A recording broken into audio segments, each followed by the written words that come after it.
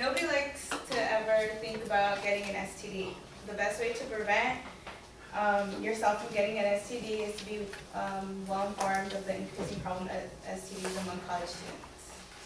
Sasha, at only 18 years old, attending college here in California, contacted HIV from a former boyfriend. She loved him and trusted him. Never in a million years did she think that she'd ever catch an STD.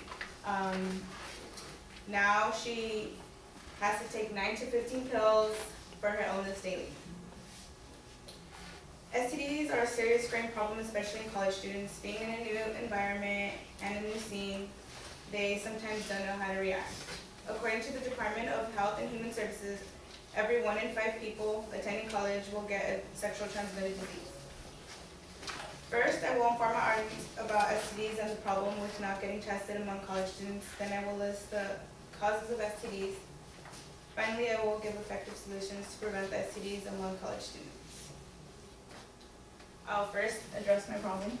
College students living away from home, they do whatever they want, they go out, they party, they feel free, and they're experiencing their independence. According to the AIDS Project, here in California, the cases of chlamydia and gonorrhea, which are typical STDs and common among college students, have increased by 25% in the last 3 years. California has some of the largest party schools. College students party 4 or more days out of the week, which gives them a higher chance of engaging in sexual activity and therefore getting an STD. According to Dr. Armani, head of the Medical Facility and Technology of STD Clinic here in California, he said that it is likelier that a college student will have a one-night stand with an unprotected sex than the same age person not attending a college student because of the exposure of the party scene and the environment. The average student has up to 3 to 4 sex partners within a 6-month period.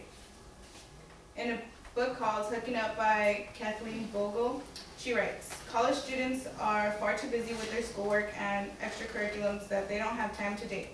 It is more convenient and common for them to just hook up with someone from time to time. Moving on to the causes. The clear cause of an STD is unprotected sex, not using a condom. According to the USAID project, it is said that every 4 minutes, someone under the age of 24 contacts an STD. Most people starting college are between the ages of 17 to 19, meaning that someone under the age of 24 is getting an STD every 4 minutes. Then 40% of those people getting an STD are college students, ends up saying that half of those people actually go to college. College students are exposed to the party scene and partying long nights and drinking, therefore they're more likely to make unsmart decisions and have unprotected sex. Many students just don't get checked and they think they won't get an STD, and finally when they get the symptoms of getting an STD, they've already passed it on to 3 or more people. By not getting checked, they're harming themselves and other people. Besides the fact that college students make unhealthy decisions, studies have also shown that colleges don't inform their college students of the risks and choices of STDs and unprotected sex. Many students come from conservative families and they send their kids to like Catholic and Christian colleges. They don't like to inform their students or their kids of STDs because they feel like they're encouraging them to have sex. According to the article by Erica Roseanne, she says that many Catholic colleges don't practice providing their students with any form of contraceptions or condoms to protect against STDs because they follow the Catholic teachings.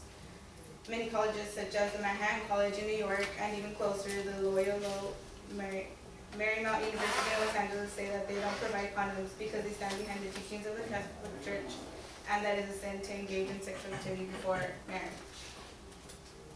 Now that I have gone over the STDs and college students, the causes, I will list solutions to help prevent the rise of STDs in college students.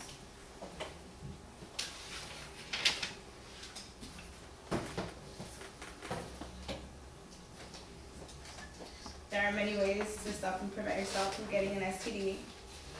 April is actually STD Awareness Month. Spreading awareness about the impact of sexual transmitted diseases. The first and most important way to stop an STD is use a condom. Obviously there's male condoms, there's also lady condoms. Kind of weird looking.